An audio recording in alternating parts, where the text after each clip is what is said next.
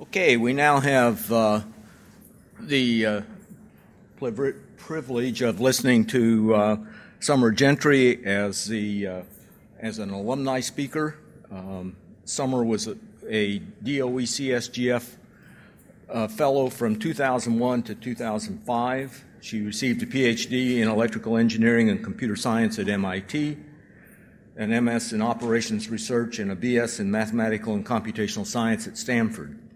She's currently Associate Professor of Mathematics at the U.S. Naval Academy and faculty member at Johns Hopkins University School of Medicine. Her work that she's going to talk about, title's not up there yet, having to do with matching, finding donors to match organs that needed to be transplanted, has been featured in a number of major media outlets such as Time, Reader's Digest, Science, the Discovery Channel, and National Public Radio. So please help me welcome Sommer.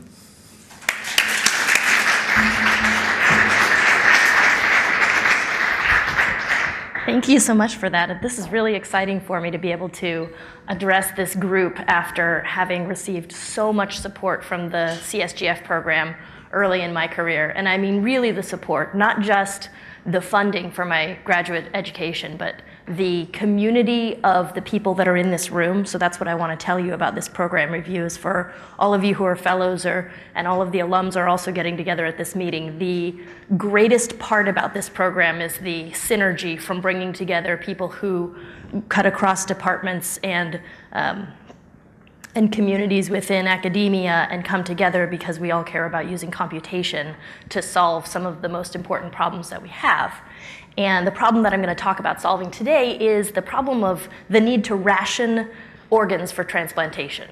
So people tend to get really exercised about the idea of rationing healthcare, that there should be always enough healthcare dollars available to do everything that we know how to do to save every single person's life. And even though that's not true, it's really not true in transplantation, because it's not just dollars, it's actually these precious, healthy human organs for transplantation that we don't have nearly enough of for everyone who needs one. And so policymaking in transplantation is really fraught because of these trade-offs between different candidates, both of whom would be able to benefit from an organ. And so that means that the kinds of models that I build have to be very transparent, understandable to the policymakers, and they also have to align with what the policymakers see as their objectives. And so I'll tell you about a couple of different problems that I've worked on in this area. I got into this field actually because my husband is a transplant surgeon, and he is at Johns Hopkins. He brought to me the very first problem in optimization and transplant that I've worked on. But first I'll talk about a little bit about this. This is a liver ready to be transplanted.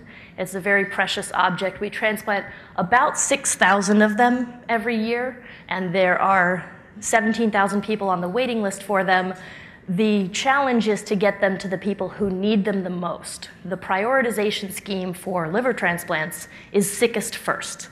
There's a MELD score, modeled end-stage liver disease score, that says, how likely are you to die in the next 90 days if you don't get a transplant? And the higher that likelihood is, the higher you're prioritized for a transplant. So actually this talk starts with an email that my husband got, very much like emails that he gets frequently. And this was from a friend of a friend of a friend who lived in Southern California and said, I'm waiting for a liver transplant. I've been on the list for a long time, and my loved one, my partner, can't donate to me, but wanted to, and I'm about to run out of time, really, to wait. And so my husband's considered medical advice was move to Florida. And so this patient packed up all of his belongings, moved to Florida, got his transplant within 2 months, and moved home and is now healthy and happy, living his life. And his insurance company paid for him to move. So why did that happen? Well, it happened because there's a huge geographic imbalance in the supply of livers and the need for them across the country. So these are the 58 donation service areas, and right now livers essentially go to the sickest first. Well, they don't go to the sickest person first. They go to the sickest person in your donation service area first. And it just so happens, well, these lines weren't designed in any particular way other than based on historical relationships between transplant centers. So it turns out that some of these DSAs have a lot more supply and a lot less demand. Turns out that liver disease is very geographically concentrated. It tends to be ethnically linked. Also, donation is very geographically concentrated because it has to do with demographics, where older people live versus younger people, also how people die, motor vehicle accidents, seatbelt laws, a whole lot of things play into the fact that in different places you can have something like a four-fold difference in the number of available donors and something like a 20-fold difference in the number of people who need a transplant across the country. Okay, so this has been a problem for a really long time. It's an extremely severe problem. What you're seeing here is for people, this is how sick you are. These are the sickest people. They need a transplant the most.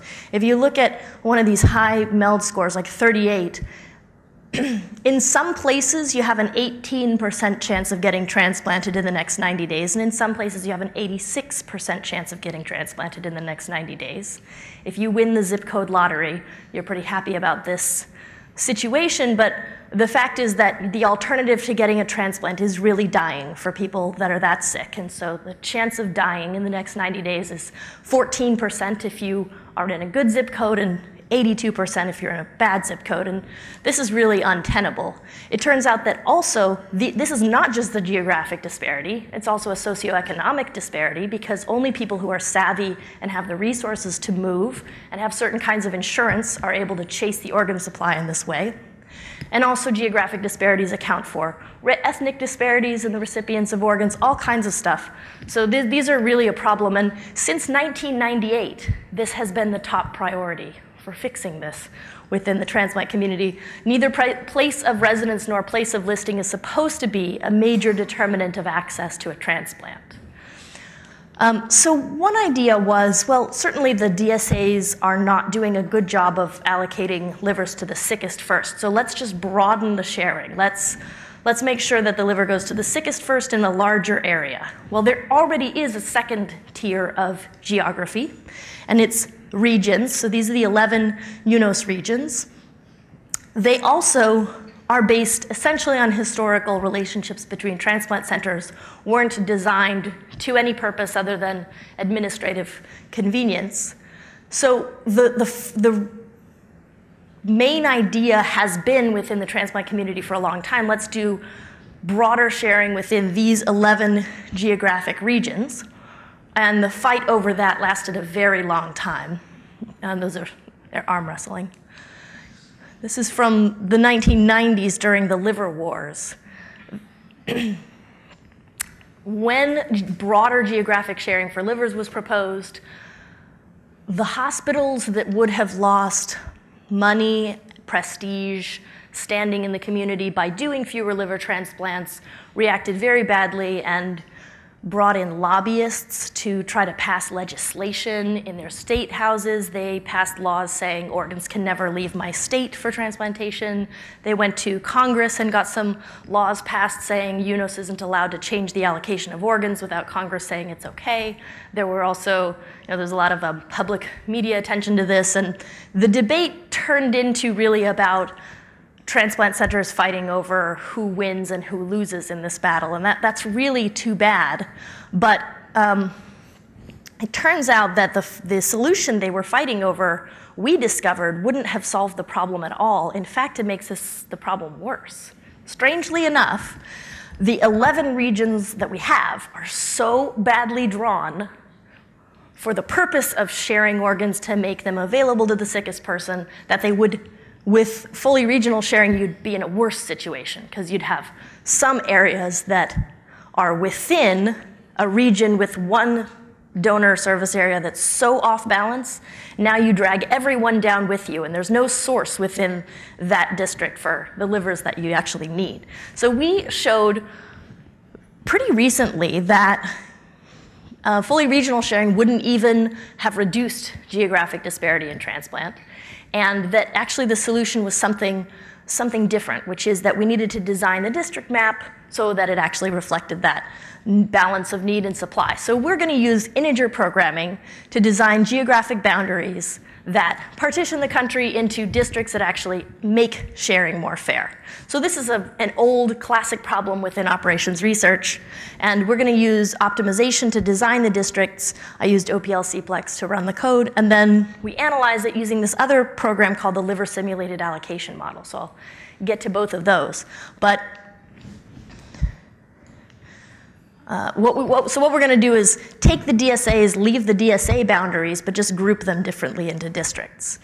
And our redistricting objective was make this system as fair as it can be, minimizing misdirected livers, where we define that liver's misdirected if it goes to a different, if it's linked in a different district than where it would have gone if you had let the organs go to any patient highest MELD in the country. Well, why can't you just have one national list and get it to the highest MELD person anywhere in the country?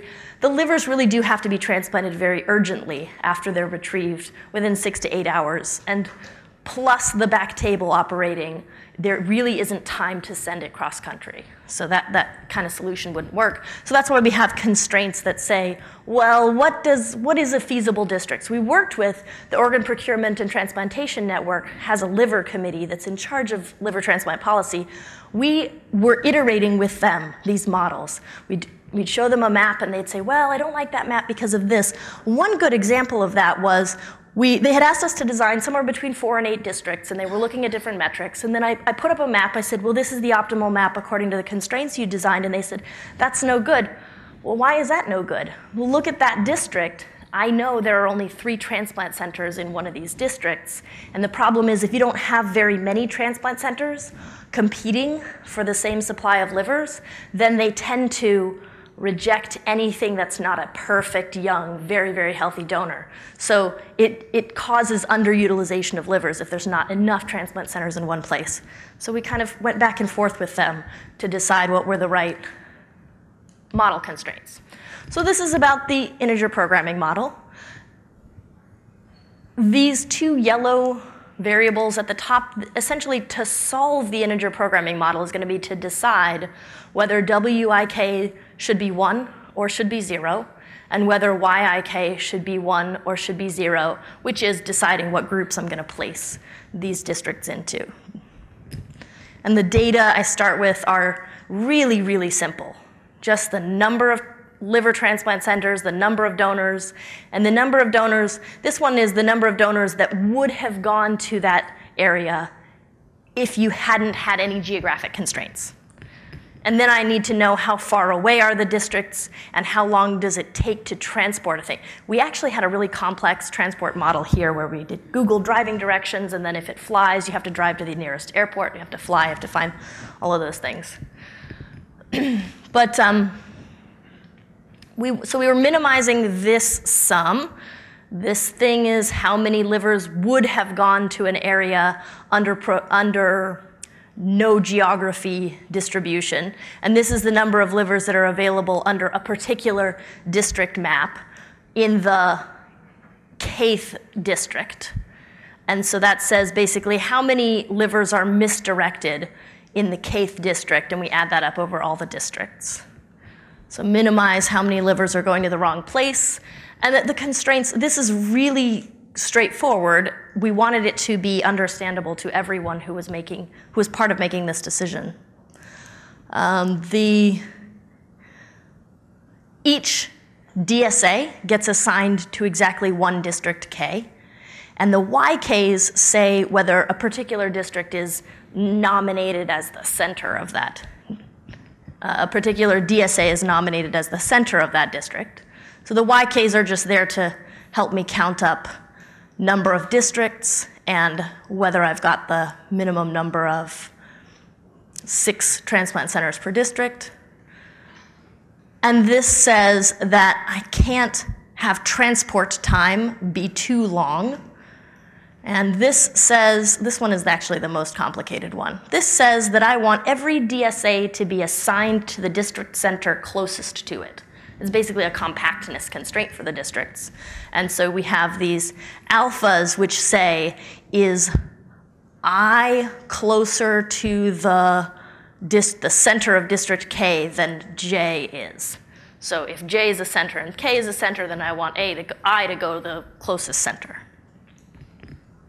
So here are the districts we designed, 8 districts, 4 districts. These are the 2 proposals that were put out for comment. The thing about that is that the integer program is really, really simplified.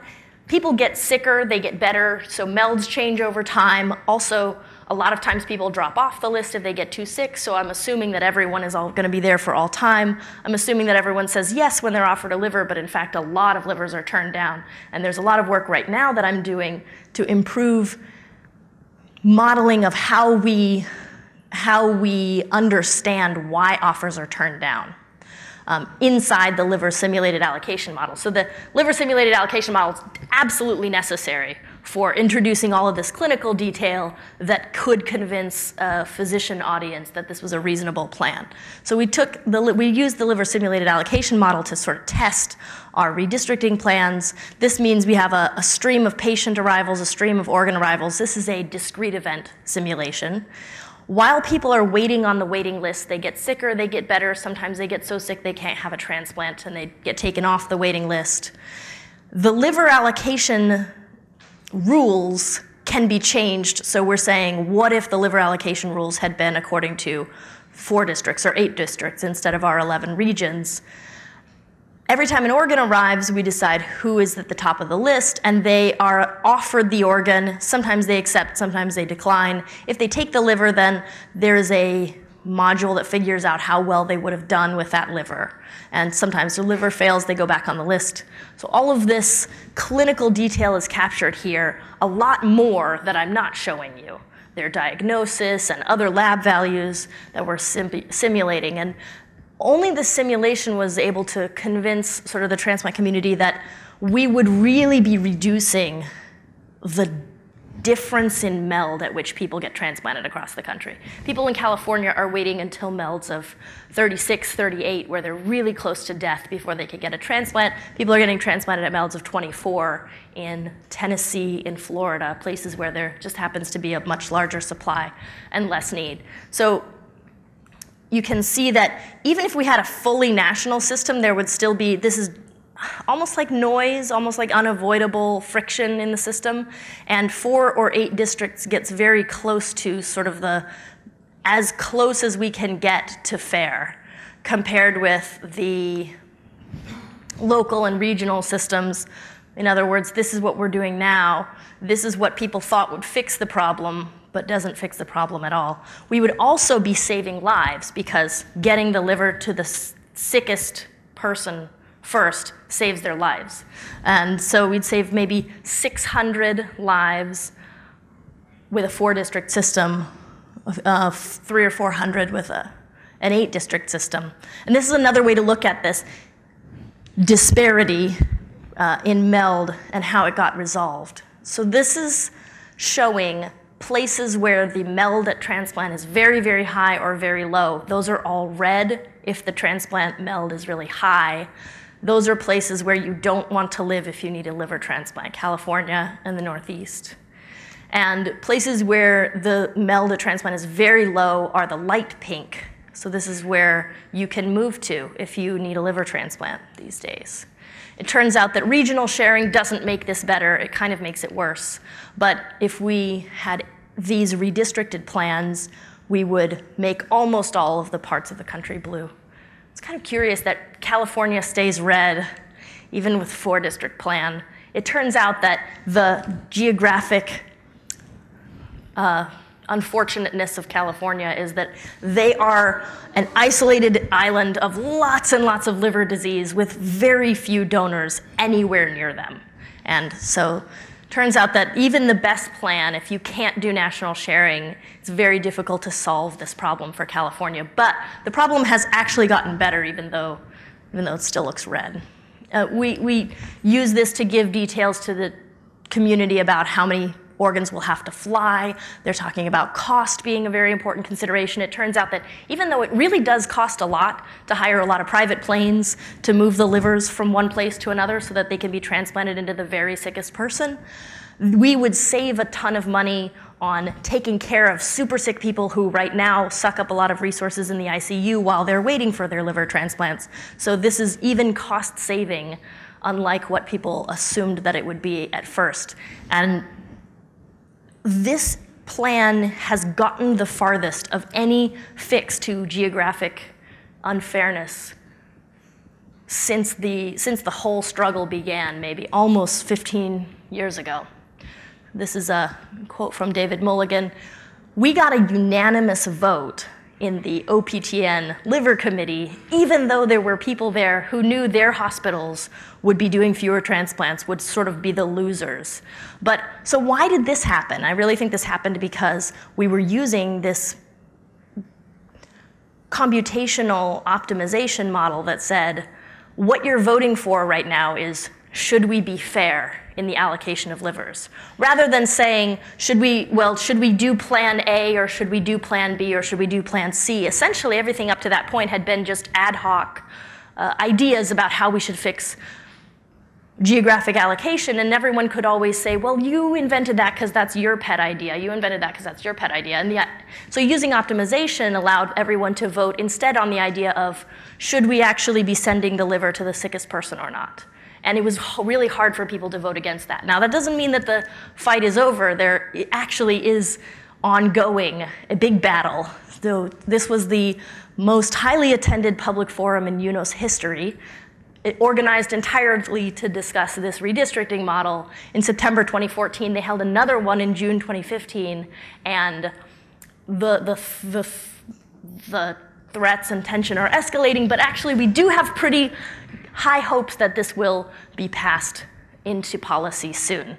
I wish I had a little bit better end point than that, but it might take another year or so for the legal and policy wrangling to shake out. But essentially what I'm doing here is I'm trying to build a transparent optimization model that everyone in the room can understand. There were lots of iterations of this model along the way that had garbled parameters, and I would try to explain them to my colleagues on the transplant world, and they would say, what is that beta for? I'd say, well, that's the trade-off between, and no, that's not okay. Every number that actually ended up going into the redistricting model had a unit and was a number that someone could go out into the literature and measure.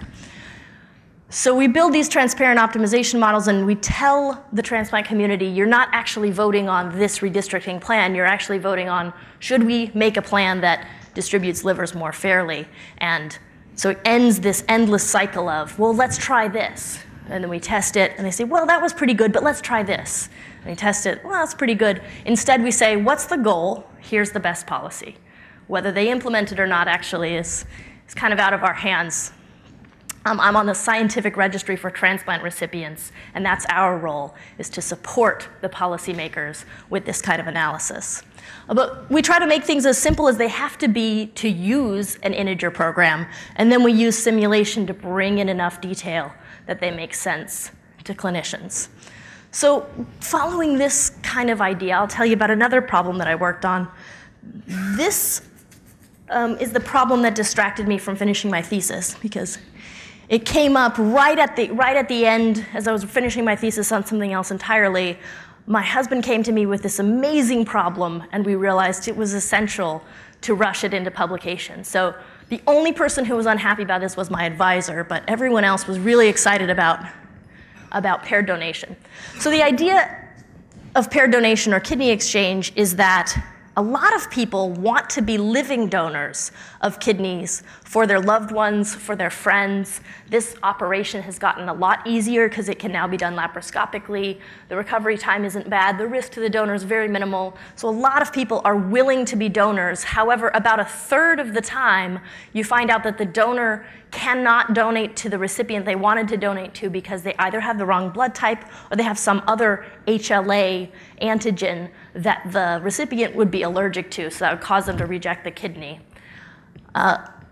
However, you can really just circumvent this entire problem if you can find another pair, and the donor in gray wanted to give to the recipient in gray, but instead the donor in gray turns out to be compatible with the recipient in blue, so these two exchange kidneys for a completely compatible transplant. So this has the potential to greatly increase the number of people who are able to be live donors. And I represent all of this information in a graph and have a node, and inside each node is both a donor and the recipient that they wanted to donate to but they couldn't. And then I draw an edge between two of these if an exchange is possible between these two pairs. So this O blood type donor can give to an O blood type recipient, and this A blood type donor can give to this A blood type recipient. Now, normally an O donor could give to an A recipient, but they have some other kind of cross-match incompatibility. All right, so now I've got all of these nodes and edges.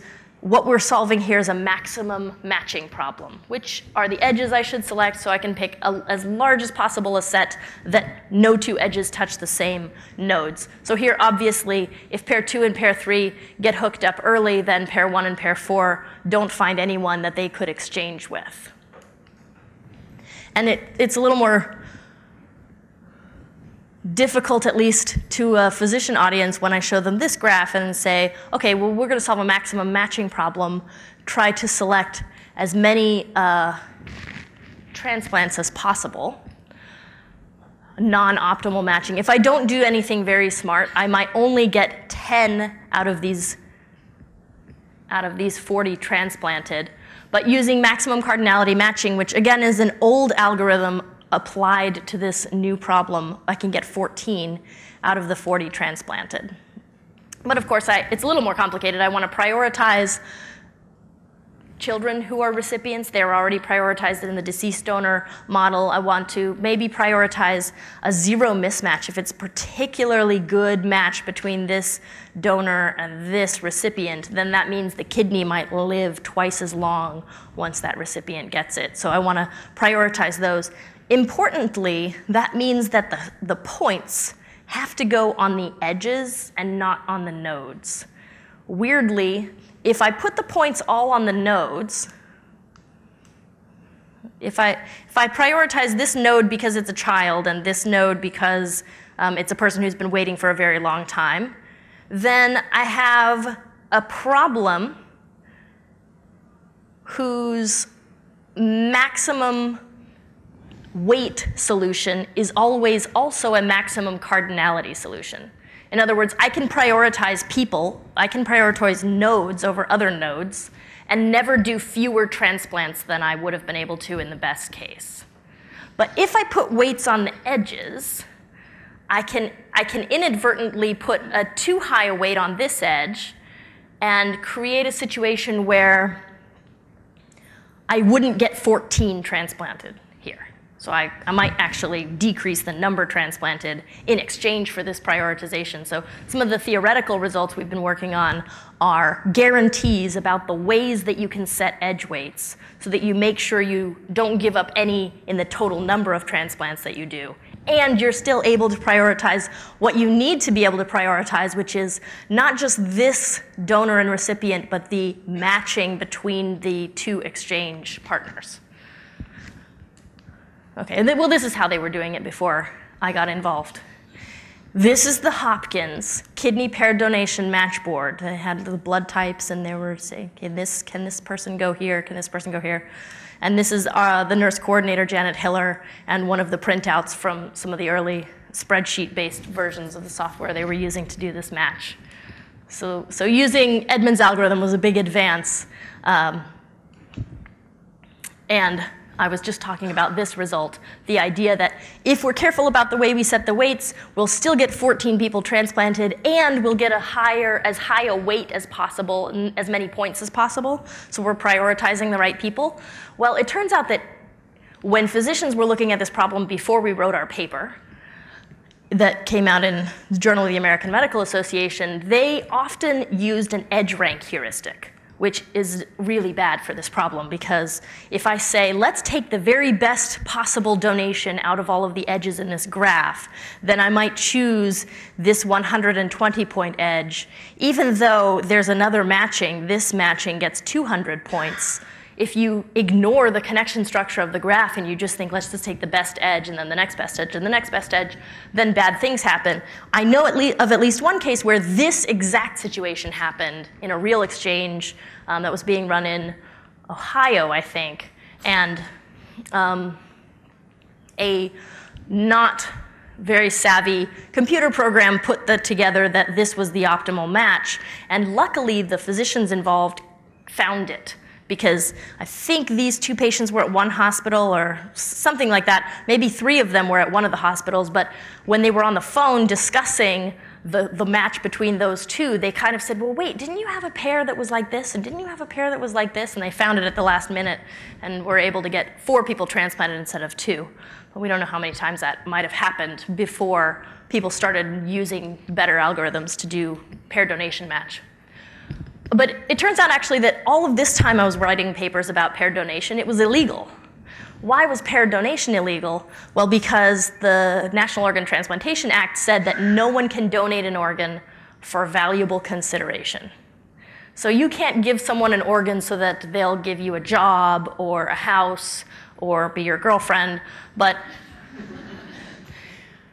is giving someone an A blood type kidney with the agreement that, yes, they will give you this other B blood type kidney, is that an exchange of valuable objects? Well, actually, it was. And so there was a moment when they had done a very exciting 5-way exchange, or maybe it was a 7-way exchange at Johns Hopkins, all at Johns Hopkins.